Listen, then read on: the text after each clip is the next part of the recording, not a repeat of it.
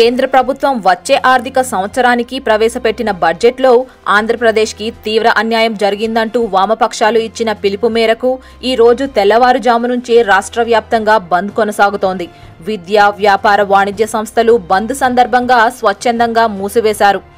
వైఎస్ఆర్సీపీ వామపక్ష నేతలు ఆర్టీసీ బస్టాండ్ల వద్ద ఆందోళనలు చేపట్టి ఆర్టీసీ బస్సులను అడ్డుకున్నారు. రాష్ట్ర ప్రయోజనాల పరిరక్షణ కోసం రాష్ట్ర ప్రజలంతా ఒక్కటిగా నిలబడి బంద్ను విజయవంతంగా కొనసాగిస్తూ బంద్కు సంపూర్ణ మద్దతు తెలిపి సంఘీభావంగా తన పాదయాత్రకు విరామం ప్రకటించిన వైకాపా అధినేత వైఎస్ జగన్ కూడా బంద్లో పాల్గొన్నారు. కావలి సమీపంలోని ఏఎస్పేట మండలంలో దుండిగంలో విద్యార్థులు బంద్ నిర్వహిస్తుండగా జగన్ వెళ్లి వారితో కలిసి ధర్నా నిర్వహించారు. విద్యార్థులు ప్లకార్డులు పట్టుకుని ఉండగా తాను కూడా వాటిని పట్టుకుని రాష్ట్రానికి న్యాయం చేయాలని డిమాండ్ చేశారు. బంద్కి పిలుపునిచ్చిన వామపక్ష నాయకులు రాష్ట్రమంతా ఆందోళనలో పాల్గొంటున్నారు.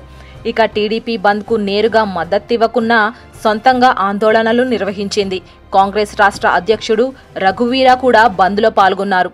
సిపిఐ రామకృష్ణ దగ్గరుండి దుకాణాలను మూయించడం జరిగింది. ఆర్టీసీ బస్సులు బయటికి రాకపోవడంతో అలాగే ప్రజలు స్వచ్ఛందంగా మద్దతునిస్తుండటంతో విజయవాడ రోడ్లన్నీ నిర్మానుషంగా మారాయి. ముఖ్యమంత్రి చంద్రబాబు, డీజీపీ మాలకొండయ్యతో ఎప్పటికప్పుడు పరిస్థితిని సమీక్షిస్తున్నారు.